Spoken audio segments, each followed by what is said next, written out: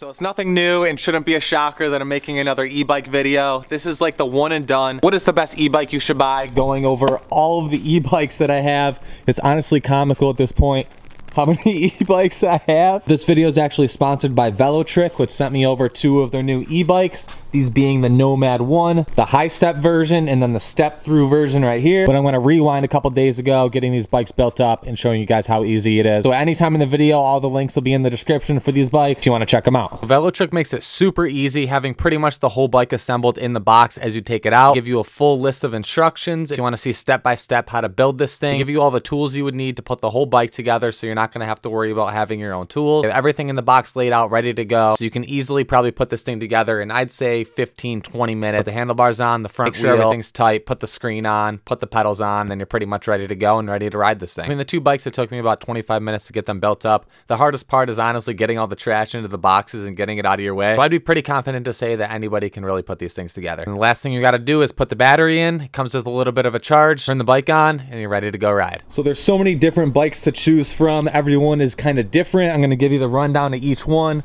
We have the more like dirt bike style ones on the end. So if you're looking to buy an e-bike, you can kind of decide what you want and what's going to be best for you. So this VeloTrick Nomad 1 can pretty much do anything you want, from riding off-road, on-road. It's great in all terrains and is one of their most versatile and powerful e-bikes. It has a 750 watt peak performance motor with a peak of 1200 watts with a super smooth, effortless riding experience. It has 50% longer range, giving you about 55 miles on a single charge. It has both the pedal assist feature along with just the thumb throttle. If you don't want to pedal at all, you can just hold down the throttle. Got this super nice 3.5-inch backlit LCD display, which gives you all your speed and what power mode you're in. It has some good adjustable front suspension. It has some really good hydraulic disc brakes. So that's the run over on the VeloTrick Nomad 1. Both of these are pretty much the same, besides just the high step, low step, whatever you prefer. I don't have anybody to ride with me today, but ideally you should pick up 2 of these bikes so you and a friend could ride, you and the old lady can ride. Makes it a lot more fun. You guys can go adventure around. So let's go test this thing out, rip it around, and see what this thing can do. All right, we'll get this thing turned on, and I'm gonna go right up to power level 5. So I can pretty much in power level 5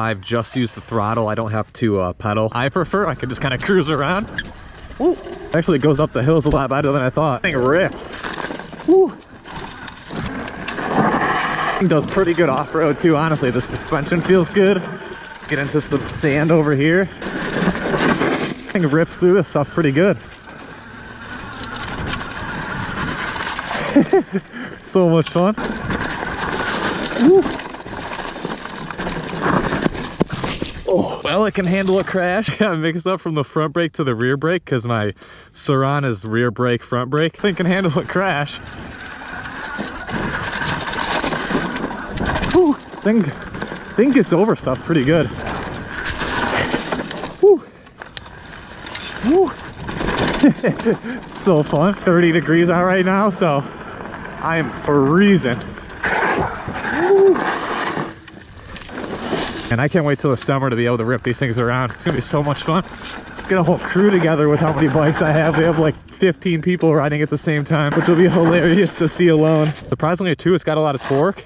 Thing just wants to wheelie up on you, honestly. I'm definitely super impressed with the build quality on it too. Like the fit and finish is way better than a lot of other e-bikes. It just feels a lot more solid. Where some of them kind of feel janky and sketchy, like this thing, riding it, I can tell like it feels like an actual legit mountain bike. Brakes especially are good. That's super important to me. They have good brakes. These things are snappy. They lock up the wheels. I'm really impressed with this thing, honestly. It's super good.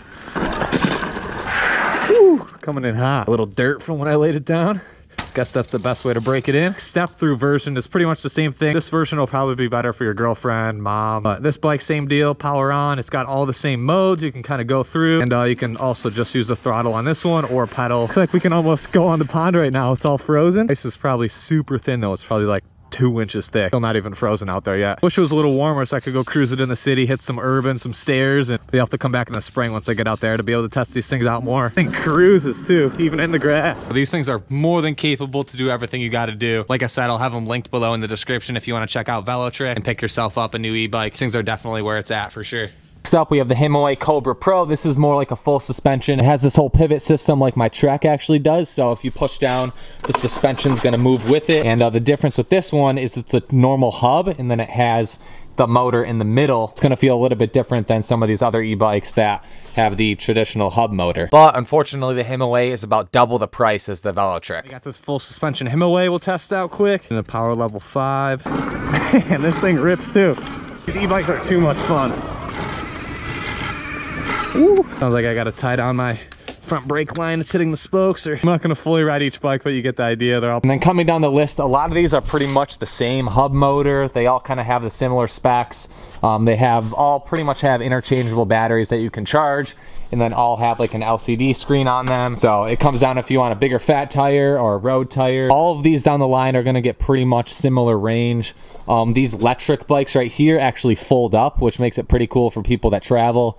So the thing will literally fold in half, the bars will fold down, and you can throw it in the back of a car, back of a small truck. So these things are pretty convenient for people that don't really need a huge bike, but still want to be able to commute, get around, and have an electric bike. So these things are pretty cool. They have a little back rack so you could strap stuff onto. And I've had these bikes for a while. These are probably the most basic electric bikes, just the hub motor, standard battery that comes on and off the screen. And coming down to the Kuberg Ranger, I've only posted one video on this. This thing's actually really cool. All right, now I'm on the Kuberg. Just met up with Mike on the SurRon. Yep.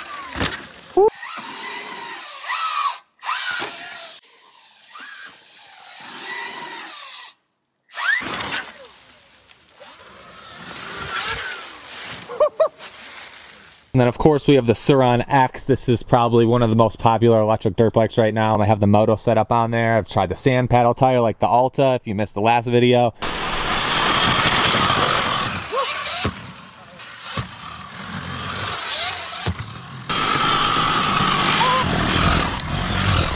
And then obviously the ALTA.